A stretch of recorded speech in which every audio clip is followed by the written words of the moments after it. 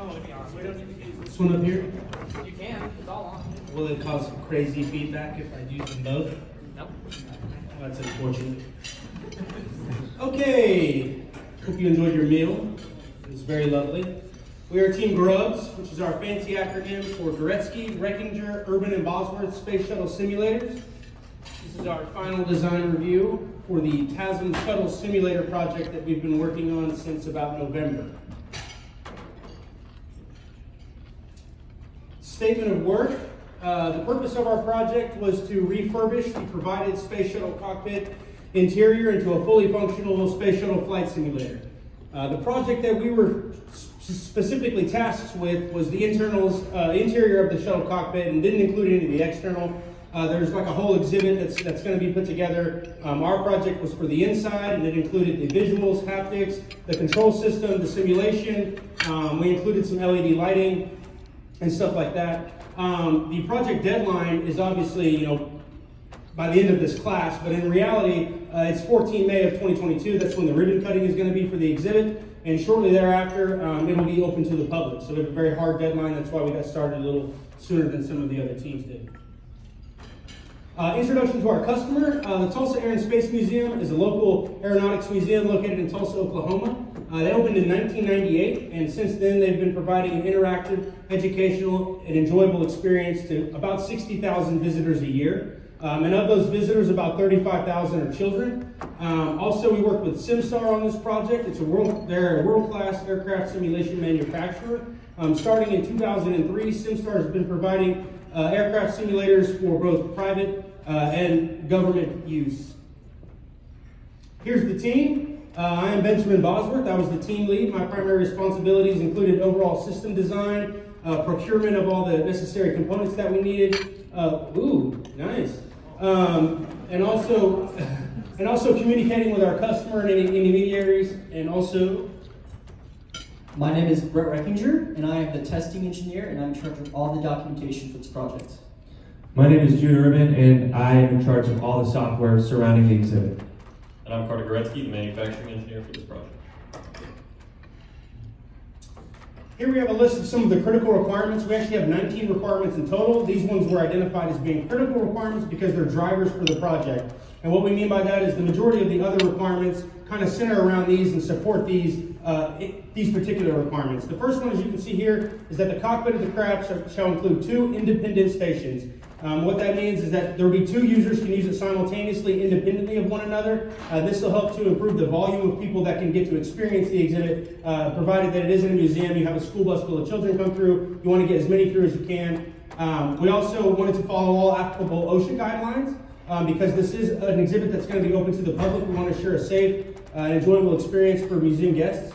The 3 that you see listed here have to do with exposed wiring, stair depth, or tread depth and stair height. Another one that you see here is in regard to the simulation, and this falls in kind of in line with requirement number 1, ensuring that we can get a good volume of people through. We wanted this simulation to last under 120 seconds.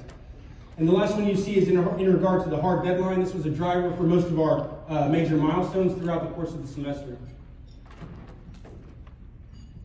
So before we get into technical aspects of the project, I'd like to give you all an experience as if you were walking up to the exhibit for the very first time. So on the top row, you can see 2 images. These images will be displayed on either monitor. So on the very top left, you can see this is a joystick instruction image. This is the joystick actually used in the exhibit. And it just instructs the user on how to operate the exhibit. You can see there's 2 buttons. There's a begin mission button and a deploy a drag chute button. And then on the right side, you can see a target. This is a recommended landing location. And then once you press the begin mission button, you can descend. You'll see a heads-up display view of the shuttle as you descend into Edwards Air Force Base. And then upon landing, the user, like I mentioned, has the option to deploy the drag chute. So now that we've given you guys a little bit of an experience, I'd like to break down a few of the technical aspects of the project.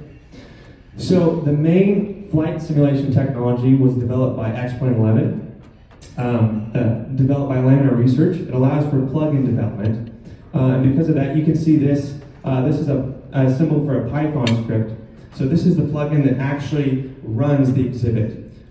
uses an altitude-based state machine. And then from that Python script, this Python script displays two full-screen images. And then right here, this Arduino, that is actually what controls the LEDs. So even though the LEDs were not a direct requirement for the exhibit, we wanted to go above and beyond, and so we decided to include the LEDs.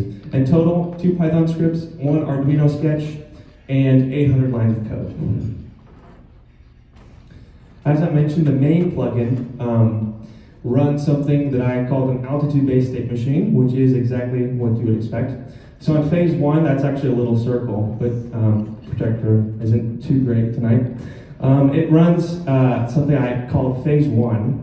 So on this box right here, you can see a few of the things that it does. So it resets all the shuttle control surfaces, pauses simulation, turns the LEDs in the cockpit white, and then also displays the 2 full-screen images that you saw. And then the time difference between phase 1 and phase 2 is technically infinity until the user presses the begin mission button.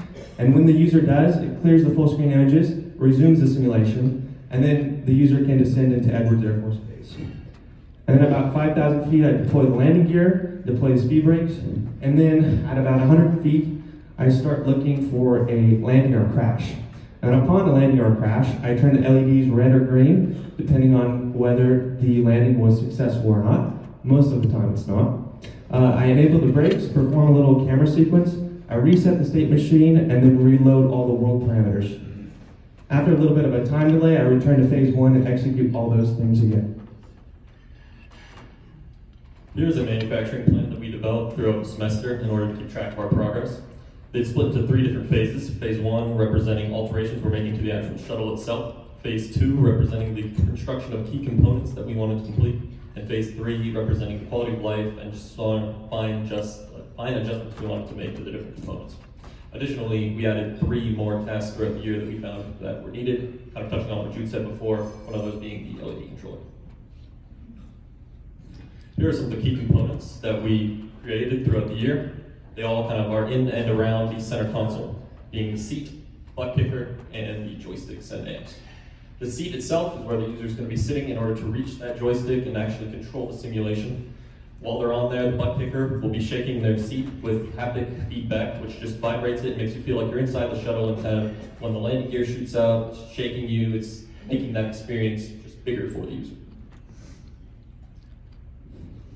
Next, here is the LED strip that we made. It goes inside this box and feeds up into the top of the exhibit, which will give you multiple different colors, being white for the instruction screen, blue for while you're in flight, red for a crash, and green during a successful landing. Each of these provides that extra sensory feedback for the user and kind of makes the experience complete. Here's the final prototype. It keeps everything from the previous slides onto there, and additionally adds speakers, fans, an inner frame, and the monitors. And this is the before and after from November up until now.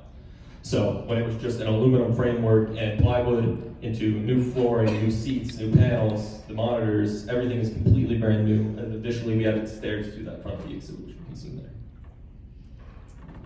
All right, so this is our one-line diagram for the exhibit. This represents one independent station. And as you see, everything basically powered from the outlets. And each cable has its own label and color scheme associated to it, as you can see in this table here to the left. This is just to help the museum volunteers reference this in the future, because there are actually tags on these cables so that if they need to replace a component, they can reference this at any time. So you can barely see this, but this is our test plan. And similar to the manufacturing plan, it's broken up into 3 phases. And what we're testing for is we're testing the components, such as the electronic components and the manufacturing components, as well as the simulation itself. And we actually broke the test into 4 categories: performance requirements, just making sure that the project actually meets all the requirements set by our customer. Then we have safety of the user, which we wanted to test, durability of the product, and just user surveys, just for feedback from just random users. So here's a complete list of all of our tests that we've conducted, and so far we've completed all of them. There's a total of 21, and most of them, as you can see here, are revolving around the simulation. So I just want to dive into some of the testing for the simulation itself. So we wanted to meet some requirements, such as is it repeatable? And we actually ran this 40 plus times. We kind of lost count. But just to make sure that it is durable and we can run it without having any bugs. And then we have success and failure feedback. We have 3 types of feedback. We have visual, audio, and haptic feedback. For controlling the pitch of the aircraft, you can do that as well as you can control the roll. That was just an additional feature that we added. And then for average runtime, we needed to be under 120 seconds.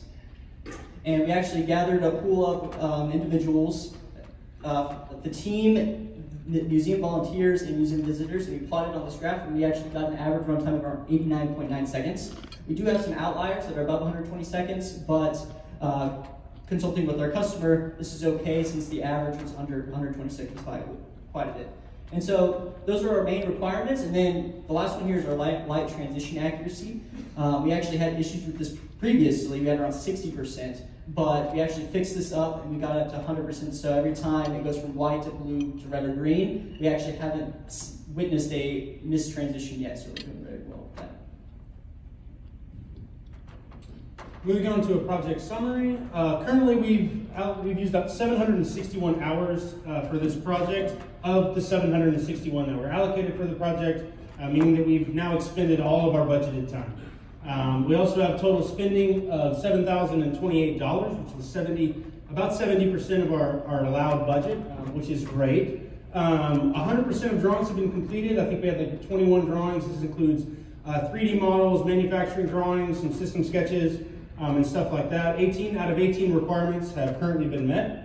And overall, I think that we've done a good job in designing and constructing an interactive, educational, and a fun exhibit that will be enjoyed by thousands of visitors to the Tulsa Air and Space Museum every year. And in regard to the budget, since we did have some money left over, we decided to go ahead and expend some of that leftover money to purchase spare components for some of the stuff that is most likely to get destroyed. I say destroyed or malfunction, primarily being like the joystick. I mean, you're going to have children using this, and we all know that children are going to go in there and crank on the thing. And so we wanted to make sure that we have as many extras on hand as we could. So I think that was a great thing to do. We'll see if our video works. And look at that. It's not working. It's jumping around. Here we have 2 wonderful volunteers / test subjects running the simulation. This is actually how it looks inside the museum currently. As you can see, now that they've started their descent into Edwards Air Force Base, the LEDs have transitioned to blue. And they're cruising along here, having a great time. You can't see their faces, but trust me, they're just really having a great time. The user on the right has crashed, as you can tell by the red LEDs. Good try though, had fun, that's what matters. Left side user is coming in really fast and really steep, which of course results in a crash, red lights signifying not necessarily a failure, because we had fun, and that's the point, right? Are there any questions? Isaac, yes.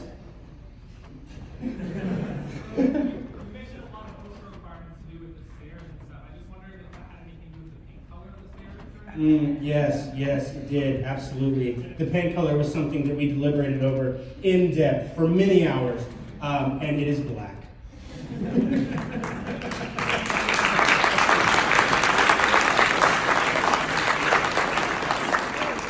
Oh yeah, and we have a demo set up if you care to. It's not quite as fun as it is in the exhibit. We don't have the butt kicker, but Jude will stand behind it and shake the seat, so you get kind of the same thing.